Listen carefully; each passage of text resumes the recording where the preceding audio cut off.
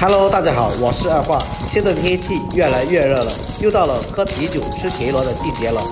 田螺是每个夜宵摊上一道必不可少的美食。今天跟大家分享香辣田螺的做法。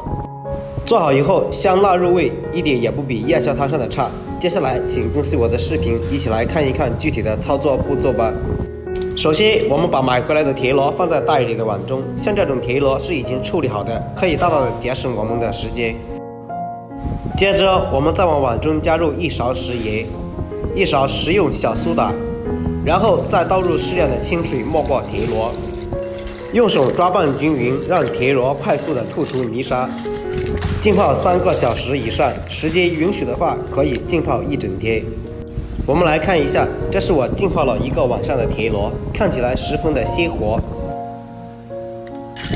而且它们吐出的泥沙也特别的多，水特别的脏。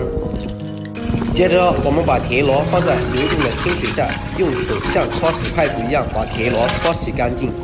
我们一定要多次的清洗田螺，直到洗至水变得清澈就可以了。接着，把清洗干净的田螺倒入漏筛中控干水分。拿出1块去了皮的老姜，先把它切成姜片。姜片切好以后，我们把它放在一个小碗中，然后再往小碗中放入2个打好的葱节。再拿出几颗去了皮的大蒜子，先用刀把它的2头切去不要。去了皮的老姜，把它切成和大蒜子一样大小的颗粒。姜蒜全部切好以后，我们把它装入小碗中。然后我们再准备一把紫苏叶，紫苏叶要选这种背后是紫色的，比白色的香味更加的浓郁。我们在做水产食材之类的，放入紫苏叶，去腥效果非常的不错。紫苏叶全部切好以后，我们把它也装入小碗中。再准备一个小碗，我们往里面放入1小块桂皮，2个八角，18颗花椒籽，再放入1块白芷，4片香叶，1把干海椒，倒入适量的清水，把所有的香料都抓洗干净，洗去香料表面的灰尘。抓洗干净后，再自控水放入小碗中。再准备一个小碗，往碗里面放入1把香菇饼，加入适量的开水，把它泡发开来。锅烧热，往锅中加入适量的清水，清洗干净的田螺冷水下锅，然后再往锅中放入1个葱节，再放入几片姜片，加入1勺料酒去腥。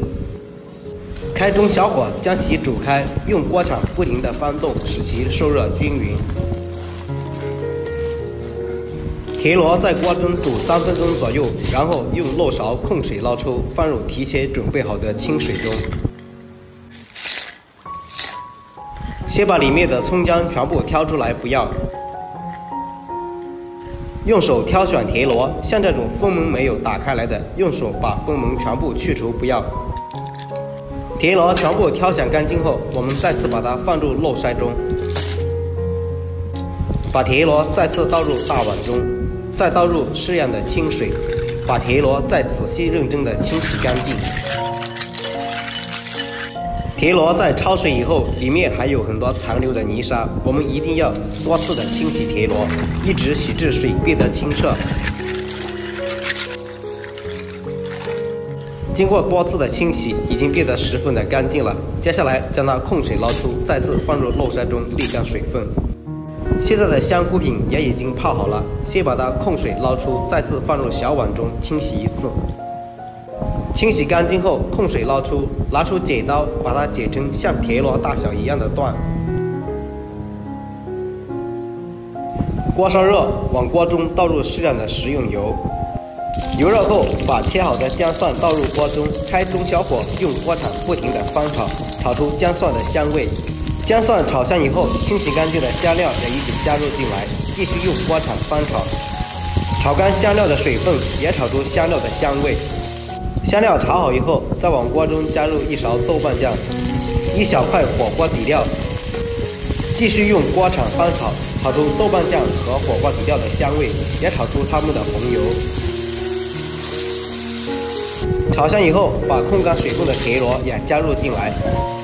这时候我们就要开大火翻炒田螺了，要让所有的香料的味道都和田螺融合在一起。翻炒2分钟过后，我们再往锅中倒入1瓶啤酒，然后再倒入适量的清水没过田螺，用锅铲翻动一下，使其全部浸没在汤中。再往锅中加入1勺食盐、少许的鸡精、少许的白糖、1勺生抽、1勺蒸鱼食油、1勺蚝油提鲜，再来上1勺香醋，最后把准备好的葱节也加入进来，盖上锅盖，用中小火焖煮20分钟。中途我们打开锅盖，用锅铲翻动一下，然后把我们刚刚准备好的香菇饼也加入进来，用锅铲翻动，使其全部浸没在汤中，然后再次扣上锅盖，用中小火焖煮10分钟。时间很快就过去了，我们打开锅盖，用筷子把里面的香料全部夹出来不要，接着再把刚刚切好的紫苏叶加入进来，用锅铲翻动，让紫苏叶在锅中充分的散发出香味。翻拌均匀后，我们开大火把汤汁收至浓稠。收至浓稠后，我们再往锅中加入1勺芝麻香油，再次翻拌均匀，我们就可以出锅了。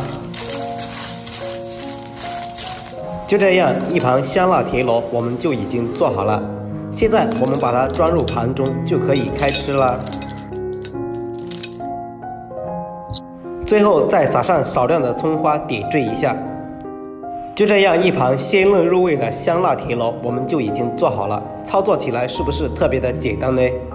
这样做出来的田螺十分的鲜嫩入味，而且里面加入了香菇饼，吃起来有一股淡淡的清香，味道一点也不比夜宵摊上的差。每次做好以后，加上3、5好友，喝上几瓶啤酒，实在是太过瘾了。喜欢的您还不赶紧收藏起来试一试吗？结果一定不会让您失望的。喜欢我的视频，记得点赞、评论、关注、留言并转发哦。点我头像可以看到更多的家常美食，总有一道适合您。好了，今天的视频我们就分享到这里了。我是二话，再次感谢你们的观看，我们下期视频再见吧。